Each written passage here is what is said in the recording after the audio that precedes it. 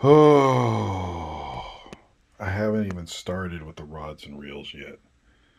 There's so much to do. So much to do. Mm, mm, mm.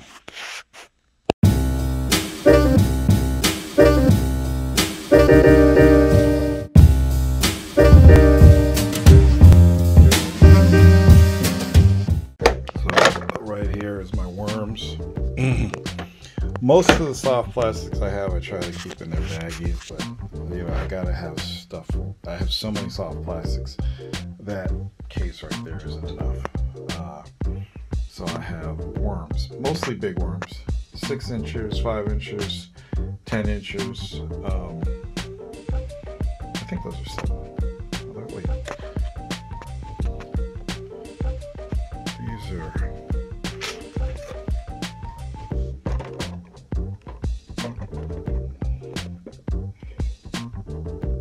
Why does this ruler go both ways?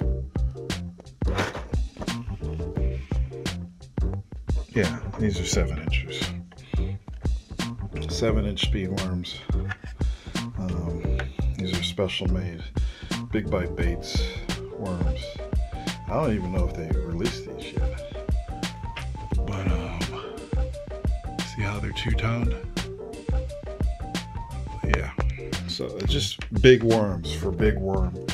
And here's my Canadian bait stuff. I'm gonna have to do a video on Canadian baits later, but look at these injected worms. I don't know how they do it.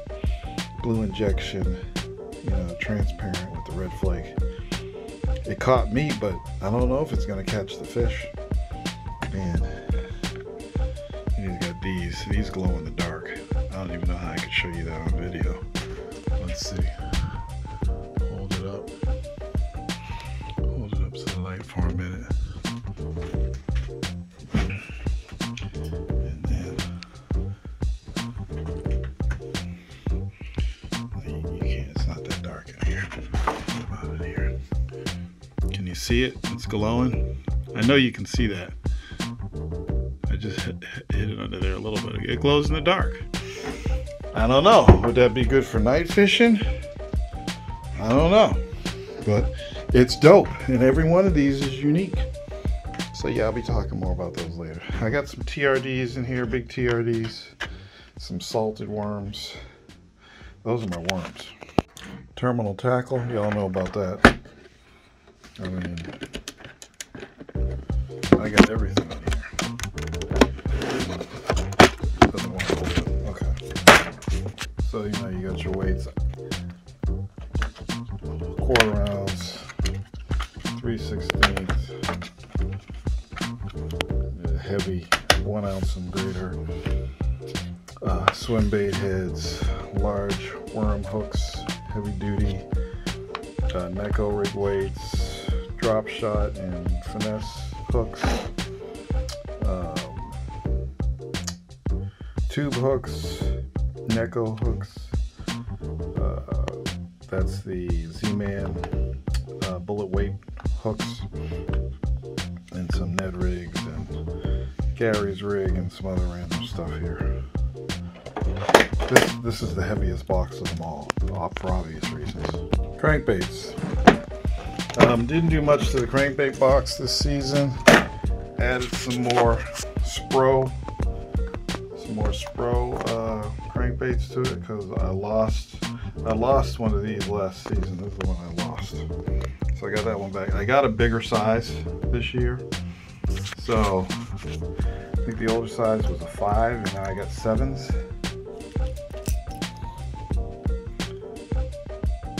Bad Shad 5, yeah. And I think the new ones are Bad Shad 7. Yep. So the 7s are a little bit bigger, a little bit, teeny bit heavier. Originally I had to throw these on spinning bait. Then I tweaked my bearings on my Daiwa so I can cast further, and now I can cast those with no problem. So I got some 6 cents. If you're a person who loves cranking, you got to have some 6 cents in your arsenal. Those are American Tackle, Bill Lewis, and shad wrap, and of course, cotton cordell, which is my favorite. Okay. Jerk baits, another one of my favorite boxes. Okay. So I switched it up and I put all the, it's actually jerks and lipless crankbaits because, you know, they have a 10 profile. So I put all my lipless cranks in the back, you know. I have rattle traps and what's that other brand I get? Spro. The Spro ones are really nice. But here I got, you know, shad wraps, the floating ones. I got some Ricklins, Duo Realists. I got some Demiki Mega Bass. Just all kinds of cool jerkbaits. You gotta have a good jerkbait collection, especially come spring. Those are my jerkbaits. I reorganized my jig box by color. So black and blue, brown and green pumpkin. Started throwing in some chartreuse and red, and then it gets down to the bladed or chatterbaits. So it just looks a little bit organized. They're spaced out a lot better, easier to find and grab. And for all of you that use this box, hooks down. You don't want the hook sticking up because you can easily poke yourself. You know how I know? Yeah, you know. But that's the jig box. Floaters and spinners. If it floats or it spins, it goes in this box. So topwater frogs, spooks, you know, head and spooks. What else we got in there? Whopper ploppers, and we got some other random stuff over there that I don't really use. Some bladed baits there, and spinner baits. Which reminds me, while we're at it, spinner baits. Am I gonna have to take that off? I'm gonna have to take that off. Okay. Spinner baits and buzz baits. All those buzz baits are custom made by me. Spinners and floaters.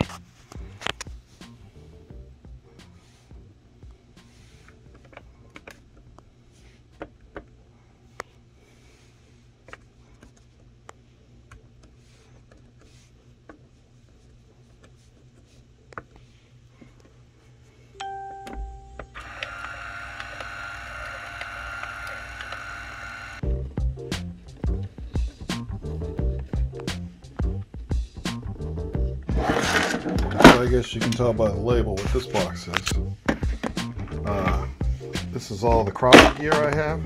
It's not only crappie gear, it's mostly crappie gear, soft plastics and crappie jigs, but these jigs are what I'm using for a Demiki rig. It's pretty much the same setup as a Demiki rig. It's a good size hook. They're funky colors, but it'll still serve its purpose. These got great eyes, so the eyes are actually open. A lot of crappie jigs, the eyes are closed, and you gotta stick a hook in them to open them up because of the paint. So, yeah, that's my dinner fish box. So this right here is creatures. Okay, so I did this actually last season, but I added Ned baits. These are Canadian baits, Ned rigs. Like I said, these are pretty cool, pretty straightforward, great colors. Yamamoto, Zoom. I forget who makes these. These are dope. I don't think I can get these anymore. These little craws are so dope. Perfect size. You could Ned these. You can do so much with these for a trailer. A tiny jig, like a finesse jig. These are dope. I gotta find these again. I love these things. Yamamoto, Yum, Strike King, Yamamoto. Just random creature baits. Okay, folks, this is why you never mix your soft plastics. I don't even know if I think there is a mix in here. I can't even tell what that is. Like, what is that? You ever seen John Carpenter's The Thing? Look at this. They're all fused together. Look, what happened here? That's absolutely insane. These are Missile Bait's baby destroyers, which I love, and now I just lost 1, 2, 3, 4 of them. They all fuse together. And look at what are these ribs? Like, how did this happen? This is absolutely mind-blowing. And there's all kinds of juice in there. What happened? And I want to know. This is straight out of The Thing, because I can't make one end from the other. Was this an actual bait that didn't mix with these and then it got fused together?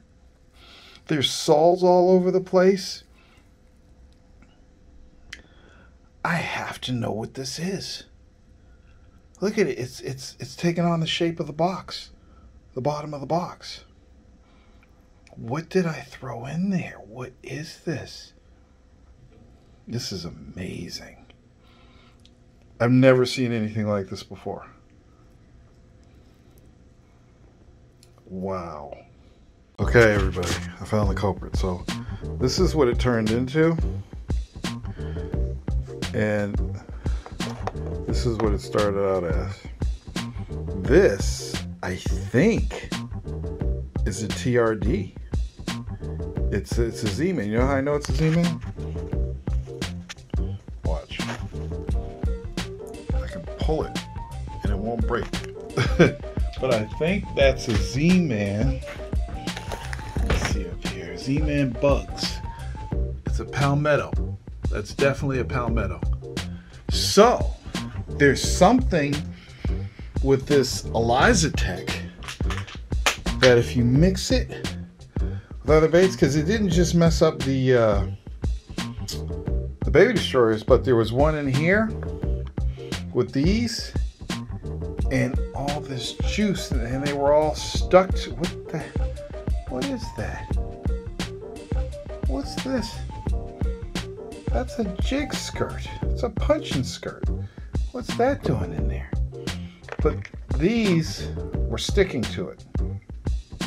So there's something about Elaztech. Oh, that's solid hard. Something about Elaztech that doesn't mix well with other soft plastics. So keep that in mind. Don't mix your Elaztech with other soft plastics. Is that dripping? What am I seeing?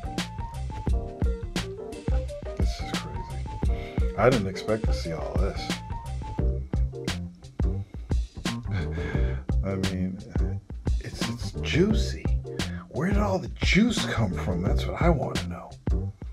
Like, where does this do? These things out of the bag are dry, and I know the palmetto bugs aren't wet. There's some weird chemical reaction that goes on. Wow. Let's see these. Those got the juice too. Because these latches aren't tight, whatever this juice was, it went through the whole box. I think I might be able to save these Reaction Innovations. Yeah, those are good. The Sweet Beavers. Ooh, crazy. You'd think with all those boxes organized I'd be done, but I haven't even gone. I've taken a few things out here, but not everything. So this box is next. Oh boy. Most of this stuff is going on the wall. I'm going to rig up the Procyon. You know, but most of this is going up on the wall. This is just extra stuff that I wanted to have. You know, more power bait. You know, pungent stuff. Oh, I got 2 boxes of Trocar here, like wall. You know, these eliminators I was telling you about. I got 2 packs of Gamakatsus. Okay. I buy in 2s. You know, more power bait. So I'll organize. Most of this is going up on the wall. One of these packs of Berkeley X9 is going on my new rig, and then that box will be done. That stuff on the wall. Okay, and we're finally getting somewhere. You know, maybe I can organize this a little bit. Anyway, I'll see you guys in the next video. I hope you enjoyed this.